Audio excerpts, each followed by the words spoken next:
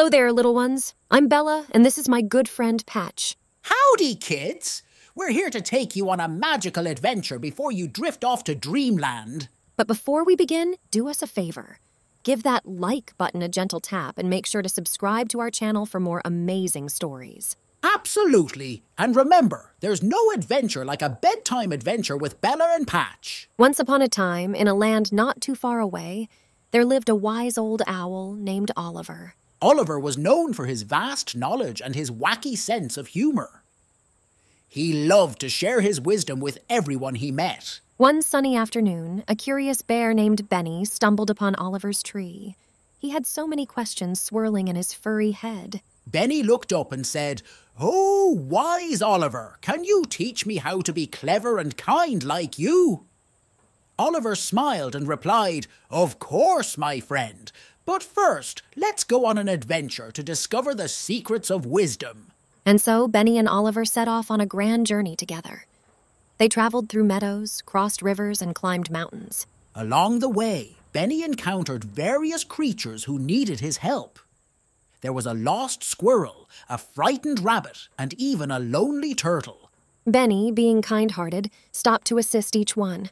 He listened to their problems, offered advice, and shared a warm smile.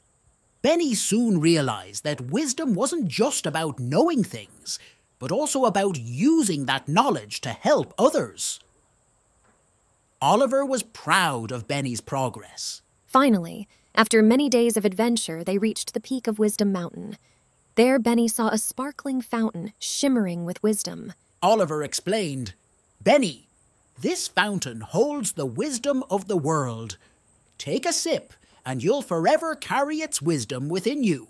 Benny took a deep breath and drank from the fountain. Instantly, he felt wiser and more confident. From that day forward, Benny used his newfound wisdom to help others and make the world a better place. He became known as Benny the Wise Bear. And whenever someone had a question or needed guidance, they would seek out Benny, who was always ready to share a piece of the fountain's wisdom. So remember, kids, wisdom isn't just about what you know, but how you use that knowledge to make a difference in the lives of others.